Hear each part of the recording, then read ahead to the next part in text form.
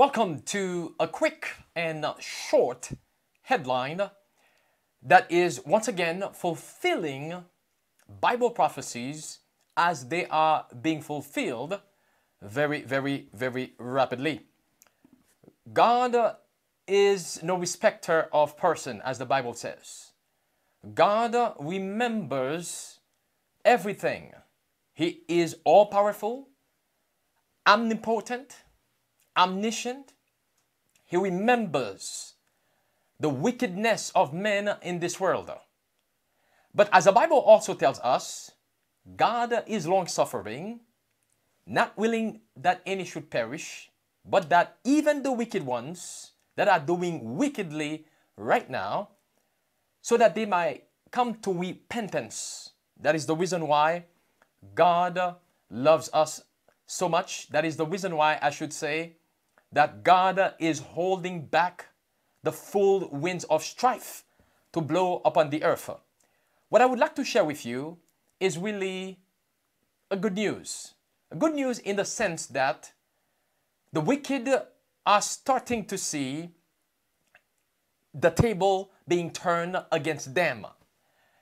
I would like to share with you an article that was brought to my attention and also a clip in regard to a criminal company that was one of the criminal companies that was producing the Babylonian venom, the serpent, the poison serpent, or the serpent's poison rather.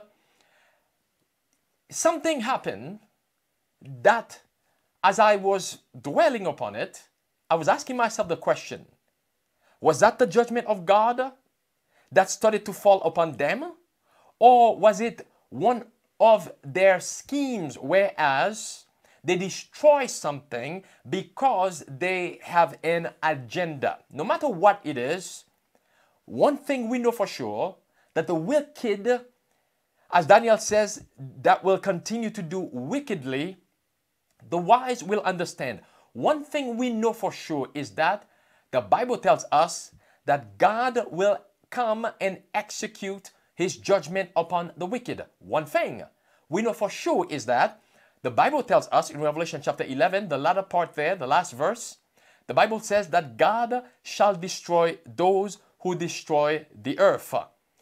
One thing we know for sure is that Jesus came to give us life and to have a life abundantly, but Satan, the wicked one, has been trying to destroy and wipe out humanity as they have tried to do with the Babylonian poison. Now let me show you this article here.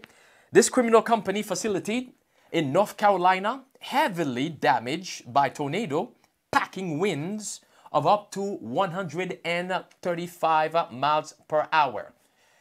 Up to 135 miles per hour. That tornado, one more time, was it the judgment of God? Did it come from God? Or was it one of their schemes that they have put together, as they have done with so many false crises, false flag crises? Is that one of those? I don't know for sure. But one thing I do know is that the judgment of God is in the land. Notice what it goes on to tell us.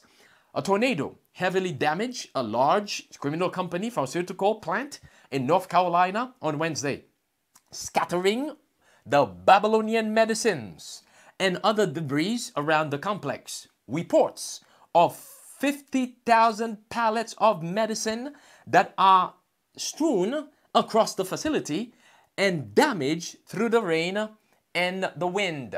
And I would say this is good news, because that criminal company and that facility alone in North Carolina is responsible for 15% of the Babylonian poison, the drugs, the poison that has been killing many people.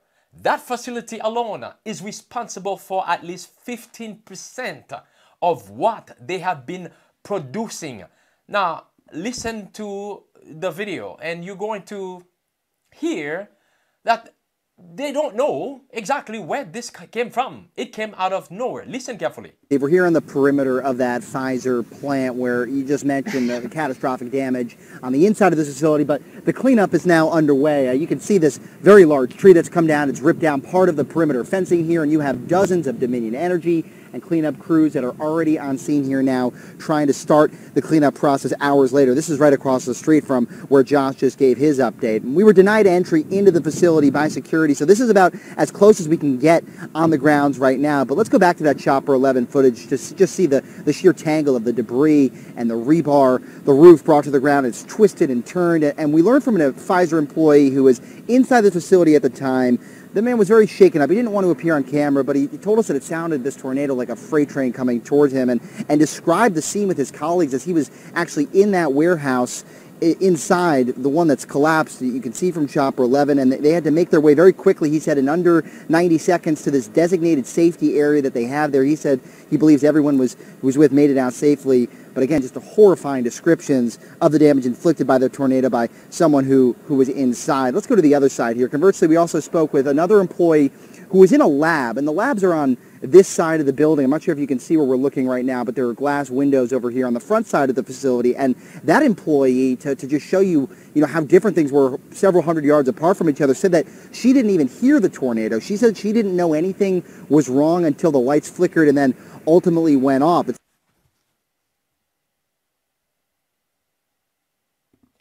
A miniature picture of what will happen to the wicked unless they turn from their wicked and evil ways. As the next article says, tornado damages that criminal company's plant in North Carolina will likely lead to long-term shortages of medicine. And yes, if it's, well, it doesn't matter which one really, but that is good news. Long-term shortages of the Babylonian medicine, and we say thank God for sending warnings, his judgment upon them. Listen to what Spirit of Prophecy tells us here. We are on the verge of the eternal world. The judgment of God are already begun to fall upon the inhabitants of the land. God sends these judgments to bring men and women to their senses.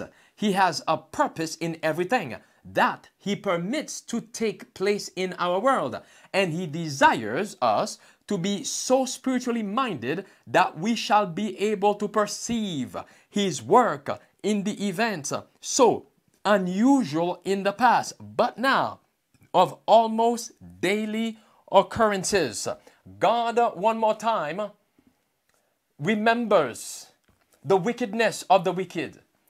He will not allow this madness to continue for too long. But now he is pleading, why should you die? Turn from your evil way. That is the appeal. Let us as Christians, let us continue forward and upward in this work or in this walk with Jesus Christ. The signs of the times are telling us God is ready to send judgment upon the world, upon the wicked, soon and very soon. We are going to see the King soon and very soon.